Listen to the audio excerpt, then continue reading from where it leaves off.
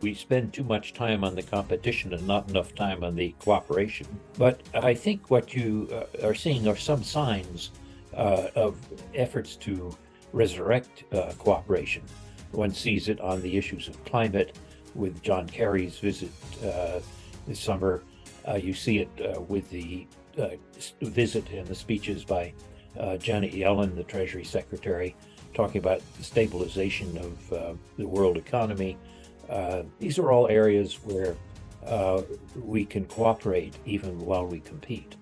So the only way in which we would become existential threats to each other would be if we blundered into war.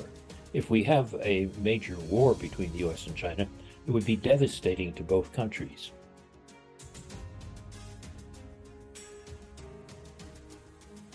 I think it's very unlikely. I think that leadership in both countries realizes the enormous costs that this would be involved and are going to be cautious when it comes to the types of events that could trigger off a war. Certainly, there has been a swing in the pendulum, as you said.